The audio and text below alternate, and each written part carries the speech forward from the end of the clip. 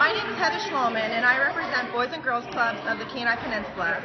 We are asking for your support of the Summer Meals Act 2015. Here at Boys and Girls Clubs of the Kenai Peninsula, we serve approximately 4,000 youth per year, with about 400 kids entering our doors every day.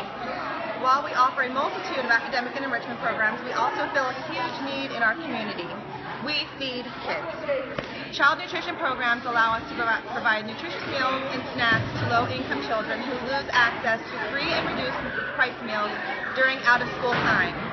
The Summer Meals Act will allow us to continue and also broaden our outreach in our community to fight childhood hunger.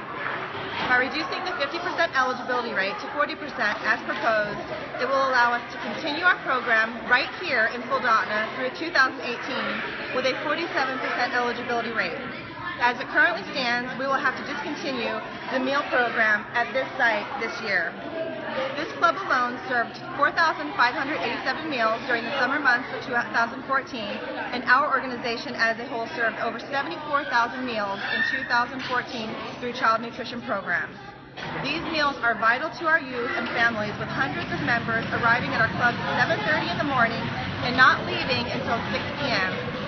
Please help us end our mission by combating childhood hunger and obesity while also creating a safe and positive place for kids to be during out-of-school time, focusing on our priority outcomes including academic success, good character and citizenship, and healthy lifestyles.